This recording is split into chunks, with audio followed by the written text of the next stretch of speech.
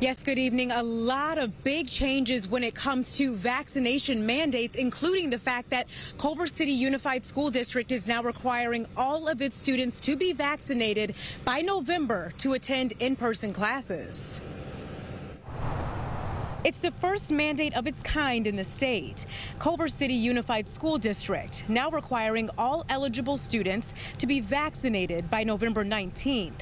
Culver City residents are already reacting to the news. I think it's good for the community, to be quite honest with you. It allows kids to be able to go back to school in a safe environment. Eligible students include any student 12 and older without religious or health exemptions.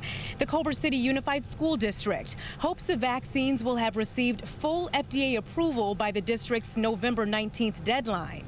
It also gives parents a peace of mind knowing that their children will be attending classes in an environment that's going to be safe for them. The LA City Council is also implementing a new mandate for the city. Council members voted to require vaccinations for all city employees who don't have an exemption by September 7th. Previously, city employees were required to either be vaccinated or undergo weekly testing. Testing is now not an option at all.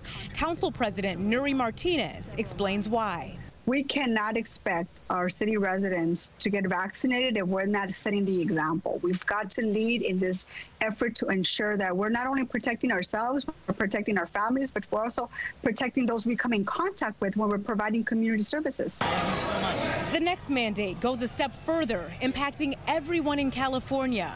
The State Department of Public Health announced you will need to show proof of vaccination or a negative COVID-19 test within 72 hours before attending any big indoor event in the state.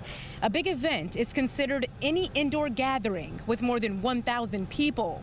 Doctors say the Delta variant rise in cases is to blame. It's kind of both sad and necessary.